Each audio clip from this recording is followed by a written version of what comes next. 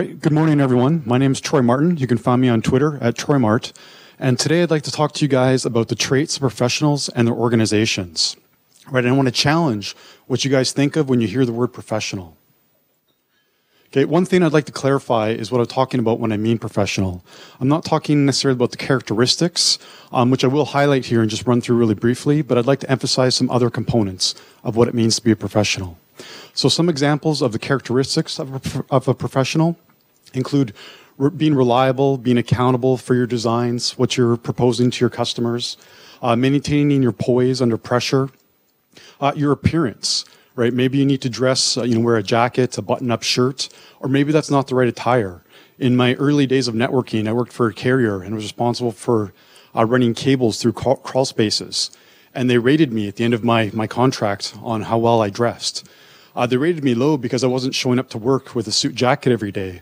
But the nature of my work was crawling through spaces, tearing up my shirts, getting covered in dirt and other things. So you need to dress appropriately for the environment that you're working in. Another thing that I wanted to point out on the slide is etiquette. So that includes phone etiquette, email etiquette, and also etiquette on Twitter.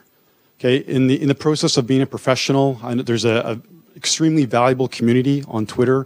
A lot of information is exchanged. But I'd like to encourage everyone to approach Twitter with an open mind and be respectful of the other people you interact with on Twitter and be open to the ideas that they're proposing. As with everything in Wi-Fi, there's not necessarily a black and white. There's a lot of it depends, right? So be respectful with who you interact with on Twitter. Okay, also related to this professionalism, there's a few talks that have occurred in the past. Alan Blake, who's here today, has given a talk on the accreditation standards, what goes into validating design and making sure best design practices are followed. Later today, Alan's also giving a talk on the Wireless LAN Advisory Board. So I'm very excited to hear his talk, and I hope that when you guys listen to it, you'll take some of the concepts that I'm presenting here, and you can realize the true value and benefit that this advisory board can bring to our community. Sam Clements also did a presentation earlier this year at WLPC in Phoenix, where he talked about the integrity of the wireless LAN professional. So given a list of design requirements, based on those requirements, was a solution delivered to customers that included integrity, or they're just trying to sell more access points than was necessary, right? Just because someone puts APs in the hallways doesn't mean that the design didn't follow integrity. Maybe that was the best choice for design requirements that are available at the time. All right, so again, things aren't always black and white. Okay. So one of the questions I'd like you guys to think about is, if you charge a service for your work, does that allow yourself or does that allow you to call yourself a professional by collecting a fee for that? Maybe it does, maybe it doesn't. Perhaps there's more to what it means to be a professional. Now, maybe you guys have heard of this company. I'm a father of 3 kids, and so just looking at this name, there could be an implication that by buying the toys or the videos that this company produces, that it might make my kids smarter and think faster, grow into more contributing adults to society.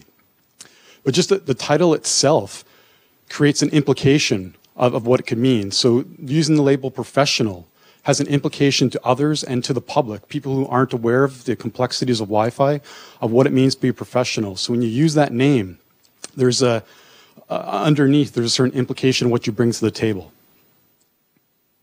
Okay, so there's a bunch of organizations out there that use and call themselves professionals. You have professional engineers, some accountants and lawyers, doctors have their professional organizations, even sports teams.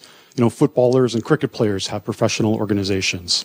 So I'm going to be selective and call out some of the components that these organizations have to emphasize some of the attributes that I'd like us to associate as a community to what it means to be a wireless LAN professional.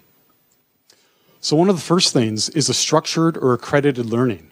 This is some sort of formalized program that all members of this professional organization would have to go through that level sets a base set of knowledge that they'd have to bring to the table when they market their skills out in the industry or when they complete their designs.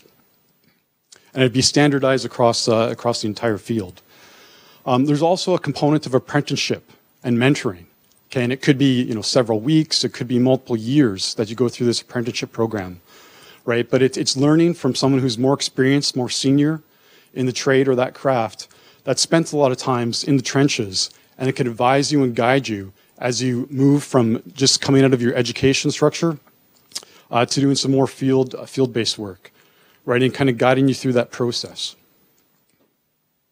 All right, there's also a licensed component where you register with a board or a community that takes care of measuring the education that you go through, takes care of managing the legal representation with society, licensing it so that you can protect the terminology or protect the term professional itself.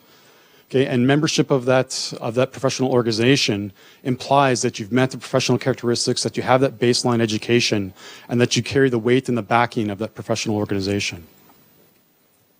Okay. Being part of that organization also holds you to a certain bar, right? So the bar is being raised that when you implement your designs, that you'll be following best practices across the industry. And there's a lot of different options for best practices. You know, one way isn't always the right way. For example, you could choose to use some auto RF, ARM, or RM type design, or you could statically assign your channels. Okay, both could be valid, but as long as you're following best practices when implementing either of those options, that could be considered a good design practice, right? So it still allows you a lot of flexibility throughout your designs. Okay. You also have a duty of care to the public. So as wireless networks become more and more mission critical, that as you're serving in the role as a professional wireless designer, that you're taking into account the safety of people design. So when you're designing a wireless network, for, perhaps in a refinery or a chemical plant, that if it blows up and has power enough to level an entire city, that you're taking your due diligence to make sure that it's designed correctly and safely to avoid any catastrophic failures due to your wireless design. Also with IV pumps that are connected to the networks. Any errors in communication or downtime of that network could result in a life and death situation. Okay. And also, having to be a member of this professional organization, if you fail to follow any of these guidelines, your membership can be revoked, right? So if you're not following the best practices, you can be essentially kicked out of this community and lose your ability to refer to yourself as professional through a wireless LAN organization. Okay. So to summarize some of these points, what I'd like us to set as the baseline or the bar to be calling ourselves wireless LAN professionals is have some sort of structured education that we set as a baseline for every one of us to go through. I think it'd be a good idea if we had an apprenticeship program where you studied with someone or worked with them on different projects, someone who has experience in the field, learn from them. And that, again, it could be a few months, it could be a year, maybe it could be just one project. But have some sort of system where we can educate and nurture people as they move from a base level of structured education into the real world. Have some sort of licensing where we can register members as part of maybe it's just a national or a global organization that sets the bars for all these components. Also, confirm that we have care for the public, that we have reasonable duty of care that will provide for them where we're looking out for safety. Okay, and of course, we want to have those characteristics of a professional, right? Making sure that those are still there. Now, some of these components I think already exist. With the education, we could leverage the CWNP program, maybe set the CWNA as our bar, or set the CWNE as our bar, something like that. Some of those things to be decided. But the point is that there's a uniform platform of education that everyone goes through, so we set that minimum bar of what people should know. With respect to licensed professionals, the advisory board could serve that purpose. A global entity that could be responsible for registering professionals. And if you're registered as part of this board, that these are the distinctions that you carry with you that differentiates you from someone who's just swinging a hammer that's not necessarily a journeyman carpenter, for example.